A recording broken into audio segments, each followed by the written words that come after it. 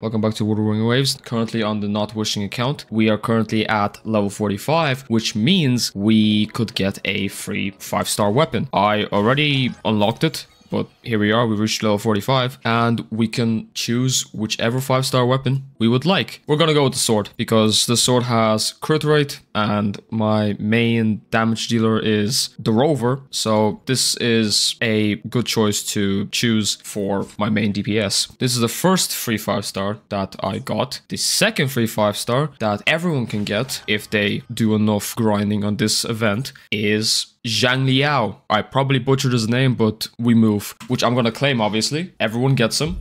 It's not considered wishing, but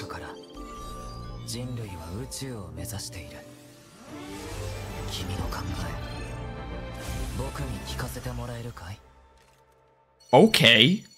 I am soaking wet right now. This is considered not wishing since I didn't use the wishing system. Everyone gets this 5-star for free, obviously, if you are around this event. And here's an update of all my asteroids that I have right now. 27,142 and 54 and 15. I still have this pass, so I'm not sure if I'm allowed to use this because I am technically wishing, but I'm not wishing, but I am wishing. What do you guys think? Should I get a free 5-star? And if I should, which 5-star should I choose from this voucher? My pick is probably Verena because she can heal and give damage boosts. And that's pretty much it. And now I have 6 characters in total. Might have 7 if I'm allowed to use the voucher. So it should be much easier for me to actually do the tower adversity. Right now I have 12 stars or whatever these are out of 30. And I am struggling a lot. And yeah, that's it. This is just an update video.